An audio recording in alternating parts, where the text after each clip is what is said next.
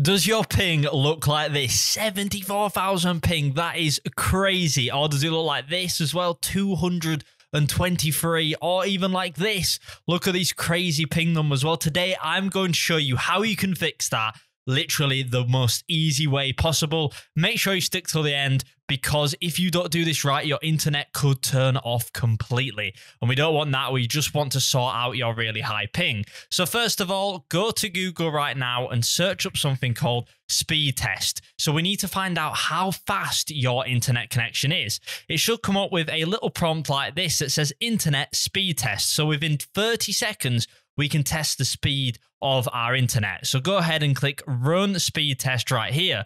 And as you can see, I'm getting about 500 megabits per second right now. So that is really, really fast. That's download and this is upload speed right here. So if this is, let's say 10, 20, download and then your upload is really, really low as well, that means there is a problem with your internet. But I'm going to show you how you can actually help this as well. And this is the main one here as well, which is latency, which is 6 milliseconds for me, which is really, really good. If yours says over 100, you really do need to stick around, because this will really help you out. If both of those connections are bad, it might be worth contacting the people who supply your internet. But we can do a few things like this right here to try and maybe fix this a little bit. So head over to settings in Windows, go down to network and internet, then head over to Ethernet right here. You guys, it might say Wi-Fi or Ethernet. It depends if you plugged in directly to the internet, but I'm plugged in directly with a wire, which also helps. Being plugged into the internet rather than on Wi-Fi is always better through a direct cable connection. The first trick is to click configure firewall and security settings, and then go ahead and click yes.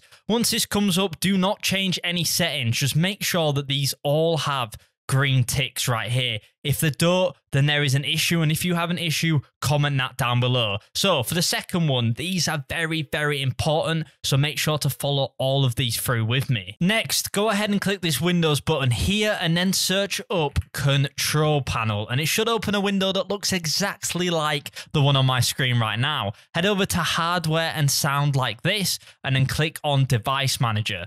So once you're on Device Manager right here, what I want you to do is go ahead and click Network Adapters. You might see a few here, so go from the top to the bottom and click on each individually and right-click them and click Update Driver. Once this pops up, click on Search Automatically for Drivers. And basically, this goes through updating all your drivers, making sure you have the latest version. So if there is an issue, these will be updated to the latest version. Then for the final one, make sure you go over to Settings in Google Chrome right here, like on my screen, and head over to Languages and make sure it is set to English United Kingdom and English United Kingdom, or whatever country you are in, so Google Chrome knows to connect to those servers.